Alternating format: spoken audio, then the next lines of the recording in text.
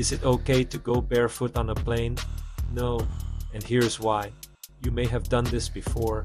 You settle into your seat for a long flight and immediately kick off your shoes. But that habit could be putting you at risk.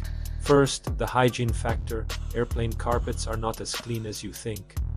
They're quickly vacuumed between flights, but they still harbor bacteria, spilled food, and germs from countless shoes. Walking barefoot is like a party for microbes on your feet. Second, the safety factor. This is the most critical reason.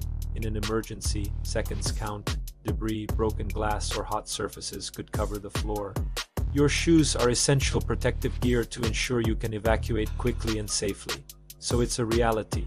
For both hygiene and safety reasons, it's smart to keep your shoes on during takeoff and landing. If you crave comfort, pack a pair of hotel slippers or thick socks instead. Now share this video so other travelers know how to stay safe and comfortable on their next flight.